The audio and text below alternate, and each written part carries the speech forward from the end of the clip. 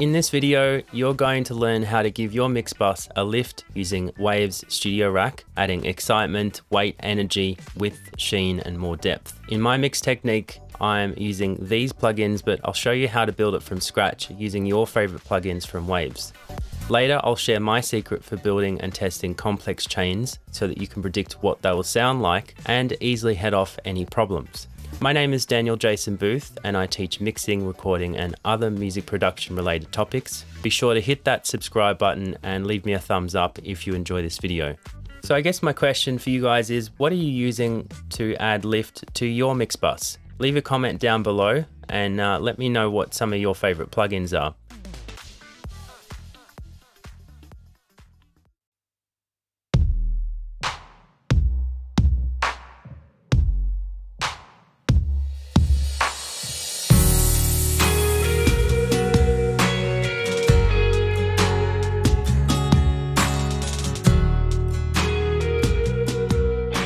So as you would have heard just from that short snippet there, things sound much better with it turned up, and it's meant to get a little bit louder both on the meters and also perceptually louder. It's a little bit like using Tabasco sauce on everything, and that's all you're going to taste. So, restrain yourself. Here's how it works.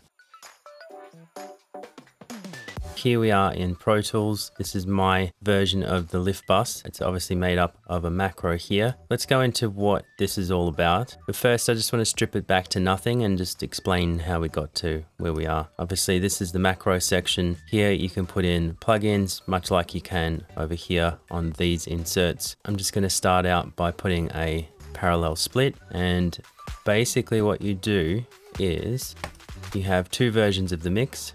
You have this version, which is, think of this like your mix bus, and then think of this like your inverted version of the mix bus. Okay, we add a macro, we assign it to macro 1. We're also going to assign that to macro 1. We basically want to keep that off until we start turning this up, and in order to do that, we just need to drag this across. I want to just set it to 0 so that it goes up to unity. That looks right to me. And now, as soon as you start opening that up, you can see that this rack turns on. I've inverted the polarity because of what we're going to do next. This is how we get the gradual progression of the lift plugins that we're using on the mix bus. If I just play this mix, you'll hear basically what it's doing.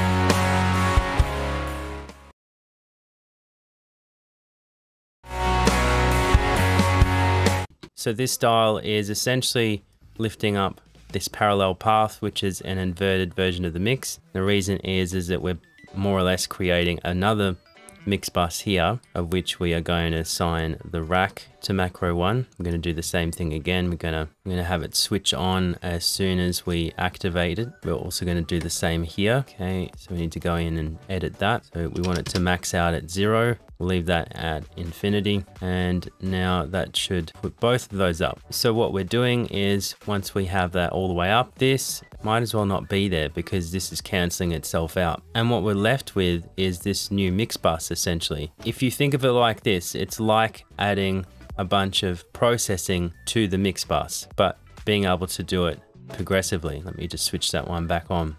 You might have guessed it by now. What we need to do next is we need to add some plugins. So I'm just going to add, let me just go TG mastering. You get your settings, okay, and you build your chain of plugins that you want to lift the mix. So you just keep going, keep adding whatever processing you want to put in there. If you're going to build this yourself, just use whatever plugins you think you need to put in there. The one thing that I want you to be careful of is it is possible to put a multi-band split. When I showed you my version, you would have seen a multi-band split across it. Let's go back to that. It all looks the same. All looks pretty much the same. So we've got these two faders. They still go up. So we've got this inverted version of the mix, but we've got this multi-band split, and that's because we've got trans-X wide on the bottom frequencies, everything below 500. We've got the Puig child in the middle on one particular setting. So that's left, right, and that's lat vert. Two different settings. The reason why you want to have this multi-band split across these is because if you don't, let me just show you what that sounds like.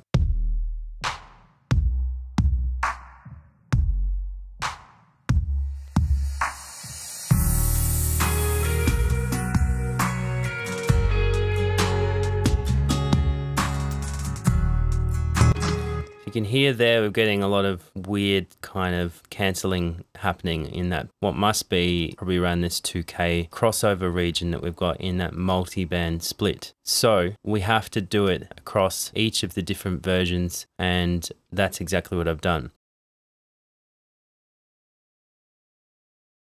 So here's what I've got going on. I've got the Puig Tech, so I've got a low end boost at 100 and also a cut. And then I've got fairly broad boost happening at 16K of about 6.2, attenuation happening at 20K. Pretty much like a smiley face EQ. And then we've got a little bit of compression going on. You can see I've dialed the input way down.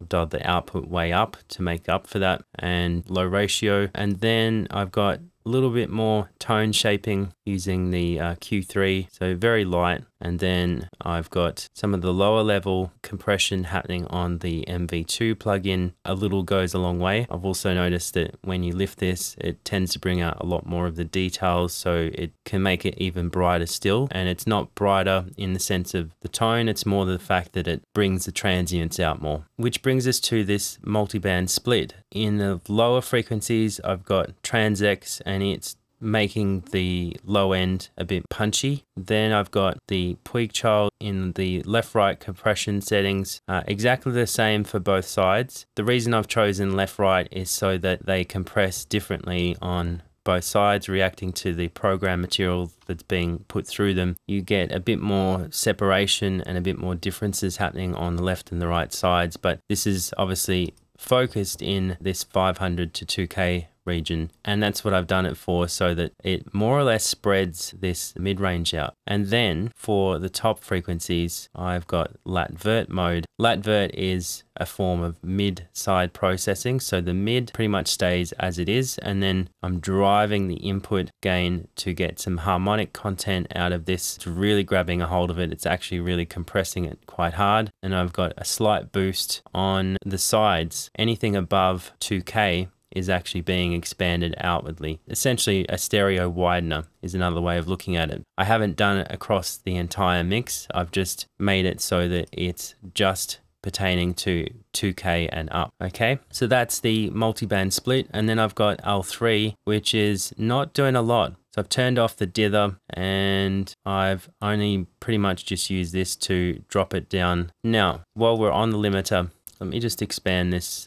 GUI. I'll make this a bit bigger. I've actually assigned a macro to this. You can see I've got this one. It does nothing if the lift is not turned on. If the lift is turned on, then you're actually going to start pulling down that threshold. And I've limited to -4, because if you're a bit of a cowboy and you decided to really crank it by pulling down that threshold, it would get very loud very quickly. So what I've done is I've limited that range from 0 to -4, which you can see here.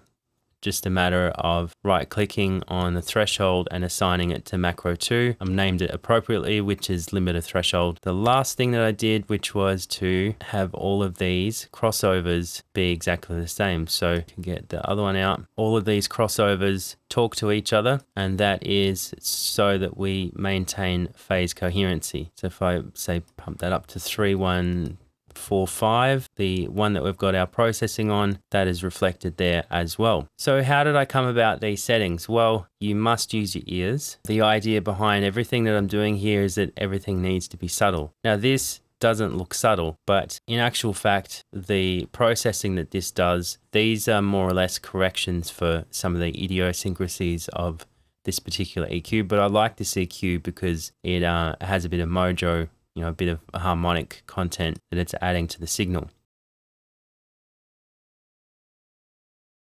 Whilst I'm creating these plugin chains, I like to save different copies of them. I'll go up to here and I'll do like a Pro Tools preset save just to have that as a backup. And I'll also do a save it to a new file, and then I'll also save it to Lift. These presets are actually available when you use the VST versions. So for this next step to work, which is really kind of the designing and testing step to ensure that you actually get something predictable and you don't have to spend hours and hours trying stuff out, I highly recommend that you purchase a plugin from DDMF.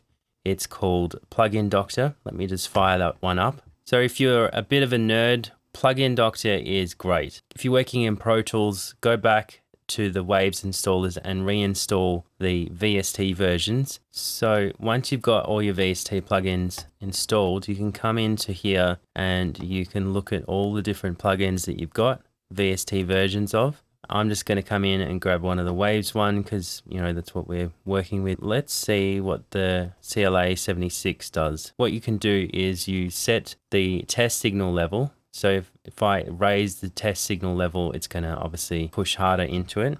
This first tab is checking the linearity of the plugin. Think of it more like tone. So in terms of tone, let me flick over to the Bluey. So the Bluey has a bit of a subtle low end boost, and then it's got quite a steep roll off starting at 5. That's just the natural character of the compressor. When we get into EQs, actually let me go and grab an EQ. So we go back to our menu here. Let's actually go in and grab a PwigTech. This is the curve. So if we were to get a rough volume match with the original signal, we'd have to drop the output by about that amount, I would say. Something that lines up with the unity gain level.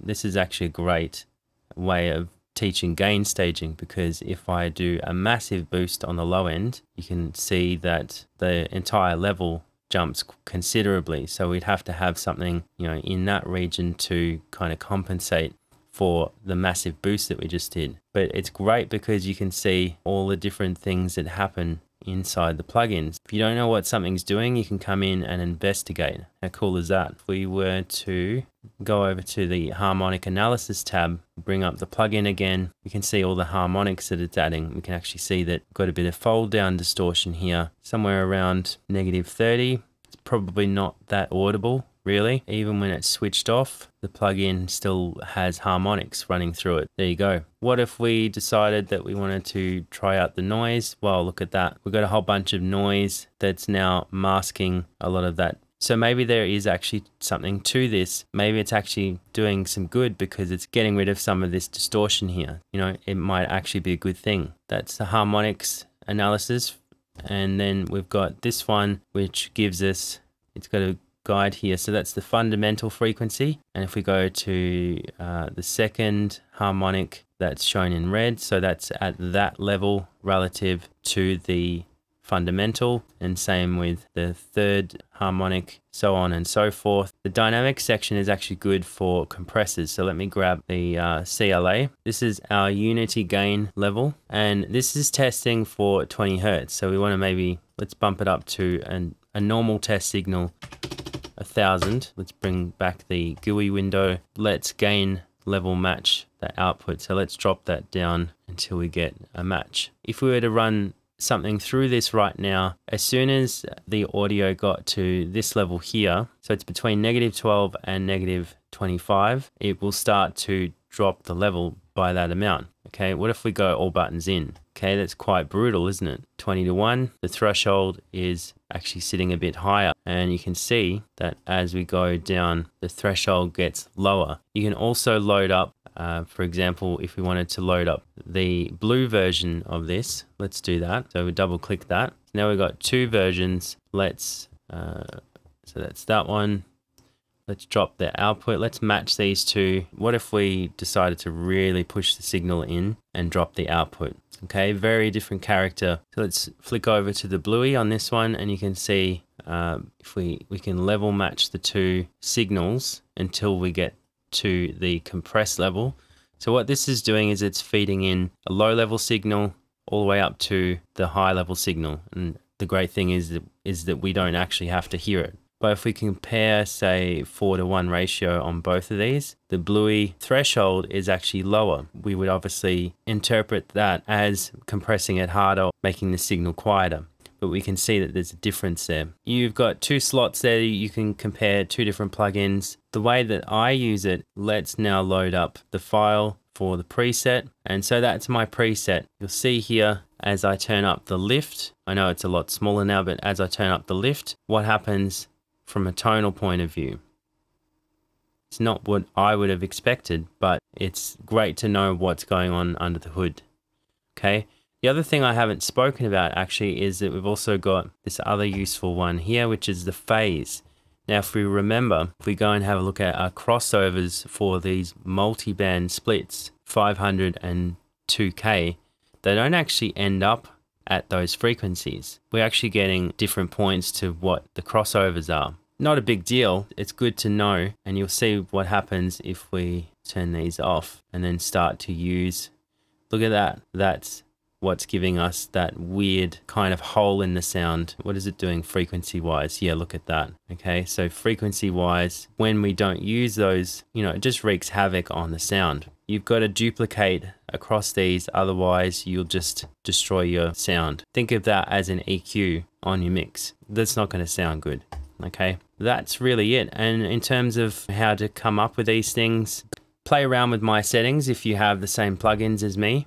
If you want to get a bit more adventurous, you want to change some stuff, here's what I would advise. I would use the linear analysis window to more or less look at the tone. I would check the phase just to see what is actually going on. It's kind of unavoidable if you've got crossover filters not to have this thing happening. You know, it happens with multi-band compressors unless they're linear multi-band. If I take out, say, all of this stuff, let's go back to the Puig Tech. That's all that we're getting with that Puig Tech setting. Pretty gentle, even though it looks like we're boosting a lot. All we're getting is a bit of attenuation here, half a dB and +2 at, what is that, 15,000 Hertz. A bit of a drop off there. I just came in and I played with these settings until I found something that was relatively smooth and flat. So you can go back, save it to the preset file, go back into Pro Tools, have a listen, fiddle about, do what you can to get it to where you need it to be. I quite like using the dynamic section, so you can see it's doing a tiny bit of compression. It's barely compressing. We'll see it compress just a little bit. Okay, and then we've got our Q3. Let me have a look at that. So we've got that in there. It's doing a little bit of tone shaping there, and that